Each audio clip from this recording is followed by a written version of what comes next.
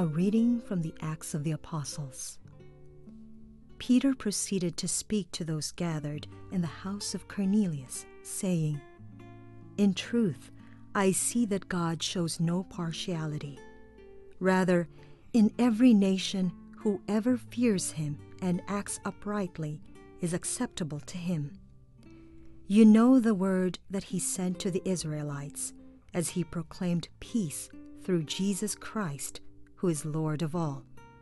What has happened all over Judea, beginning in Galilee after the baptism that John preached, how God anointed Jesus of Nazareth with the Holy Spirit and power. He went about doing good and healing all those oppressed by the devil, for God was with him." The word of the Lord. Our second reading on this commemoration of the baptism of the Lord Jesus is taken from the Acts of the Apostles, the speech of Peter to Cornelius and the people. We have been reflecting on baptism as a gift of identity and mission. In the first reading from the prophet Isaiah, we have this servant of God, gifted with an identity, someone on whom the favor of God rests, and someone who is filled with the Spirit.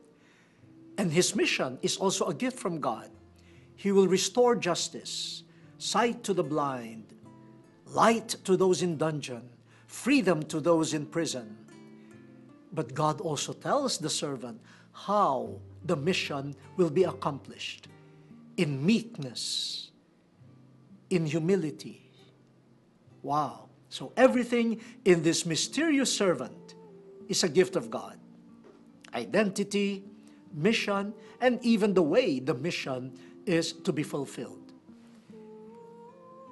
In the second reading, Peter proclaims again to his hearers about the good news that God has really saved everyone, all peoples, through Jesus Christ.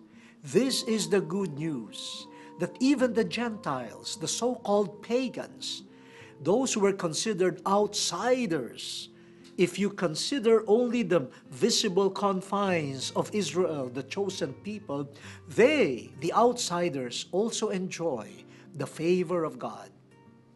Now, Peter narrates the identity and the mission of Jesus Christ, especially in the fulfillment of the universal plan of God to save everyone.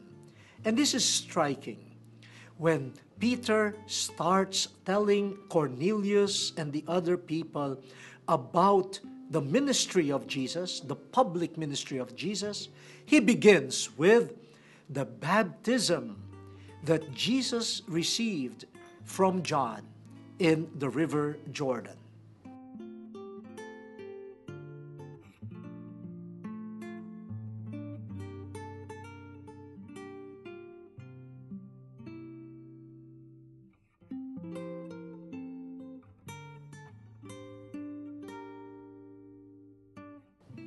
This is already a clear indication that in the consciousness of the early church, the public ministry of Jesus has a starting point: the baptism in the Jordan River by John.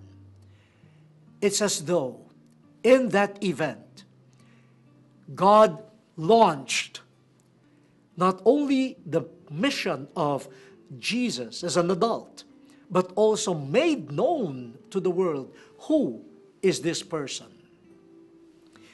And using the words of the first reading, Peter claims that Jesus, the one baptized in the Jordan, was filled with the Spirit.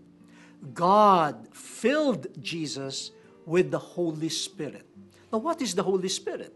The Holy Spirit is the very life, the very dynamism of God. It is not just earthly life, it is not just earthly dynamism, but divine life and dynamism, energy, force. So Jesus, the human being, very ordinary looking, was really filled by divine force, energy, power, called the Holy Spirit. And because he is filled with the Holy Spirit, according to St. Peter, he goes around, Jesus goes around, fulfilling his mission, doing good things, healing the sick, inaugurating the kingdom of God, especially through his preaching, his good actions, and his healing. And in the end, back to identity, God was with him. Look at this beautiful blending of the identity of Jesus, his mission, all combined in his ministry, originating from his baptism. So, my dear brothers and sisters, let us again learn from the speech of St. Peter who Jesus is. Let us not minimize his identity and his mission, for both are gifts of God. In the same manner, how about us who are also baptized? In our baptism, we have received the gift of identity. We do not make our own identity. It is a gift of God. And with that gift, there is a corresponding mission. And we hope that what was said of Jesus could be said of us. In our persons, in our ministry, we hope people will say, God is with him or with her.